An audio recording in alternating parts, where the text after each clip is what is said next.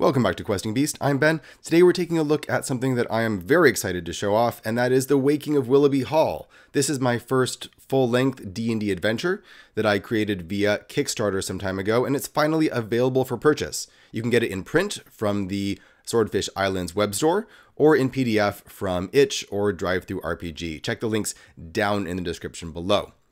So this cover art is done by Sam Mameli, as well as all of the interior art.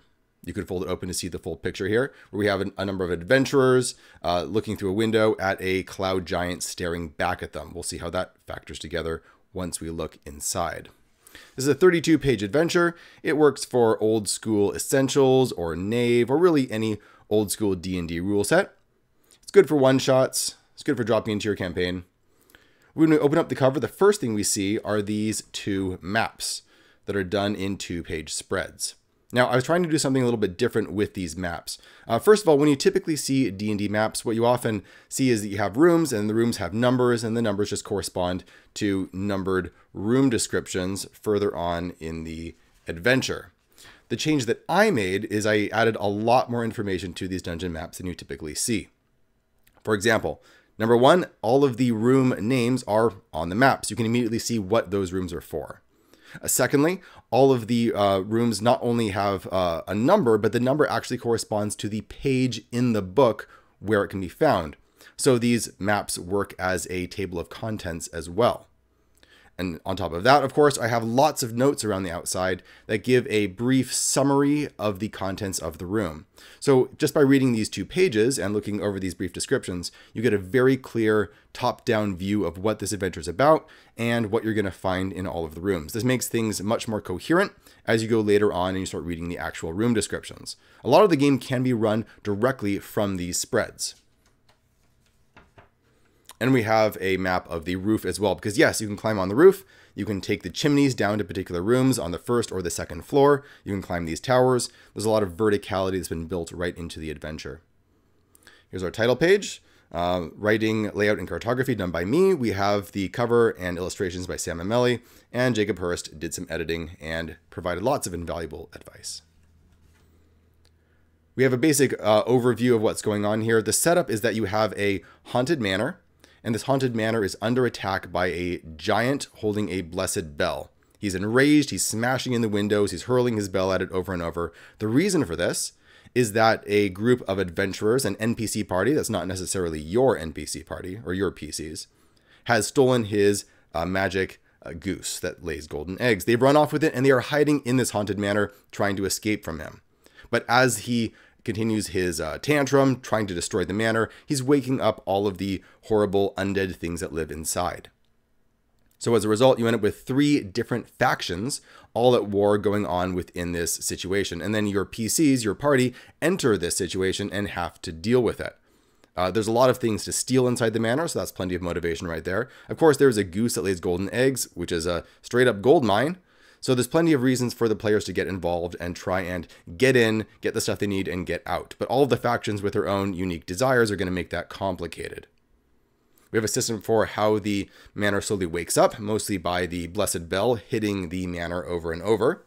And we have some hooks to start off getting you into the adventure. We have a bunch of different encounters. As the manor becomes more and more awake, we go from sleeping to restless to awake, and the encounters get more insane, they get more dangerous as things slowly build to a head. We start getting into the cast of characters that we're going to discover here. Bonebreaker Tom, a rampaging cloud giant. This thing is way higher level than the suggested level for this adventure. I suggest that most PCs are about level 3. That seems to work pretty well. But that doesn't mean that everything else is going to be level 3. There's going to be things that are much more powerful than you that you're probably going to have to spend most of the adventure hiding or avoiding. You can actually take down the giant. There are possible ways that you can do that. There's some stuff in the adventure that might help you, but it's not necessary. And it provides a level of danger and fear that the players are going to have to deal with, which I really like. We have the Death Knight, one of the undead warriors that are going to be rising from their graves inside of the manor, Willowby Hall, and some skeletal servants that he can recruit to fight you. We have a number of characters that we can find there. Some of these are ghosts, some of these are constructs, some of these are characters trapped in the distant past that you might be able to bring into the present. We have Elias Fenwick, who is the previous owner of the manor from years back. We have several ghosts that you can encounter and talk to in one way or another. We have an owlbear that's stuffed that can come to life.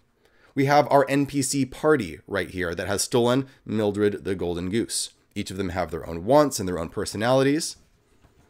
And then we start getting into the actual room descriptions. So what I've done here to make things as easy as possible to run is that every 2-page spread includes a map.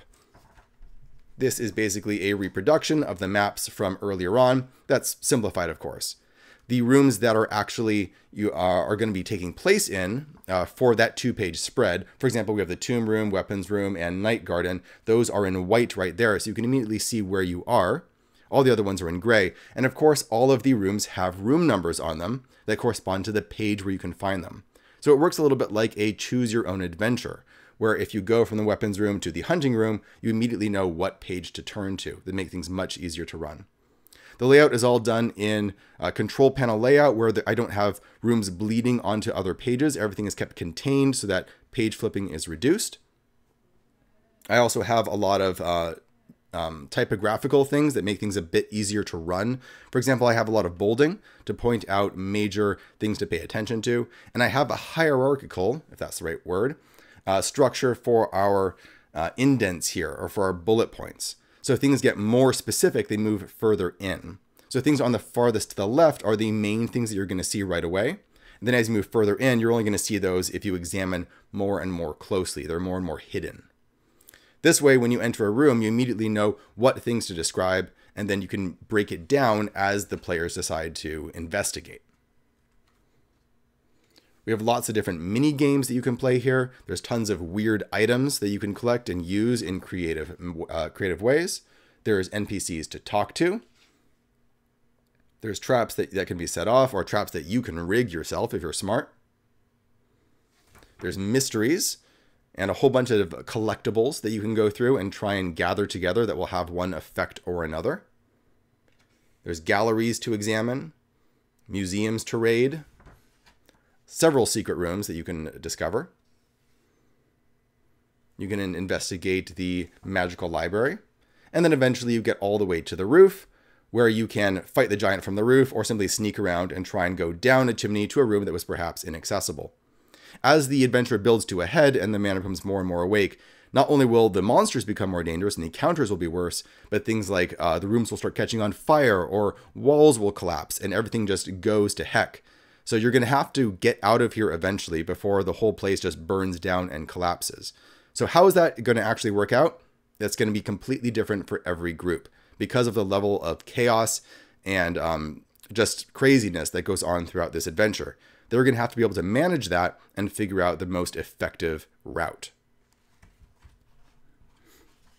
So there we go. The Waking of Willoughby Hall. I'm very excited to see it finally out in the world. Head down to the description below if you want to check out where you can pick it up for yourself. And thank you for watching. I'll see you next time.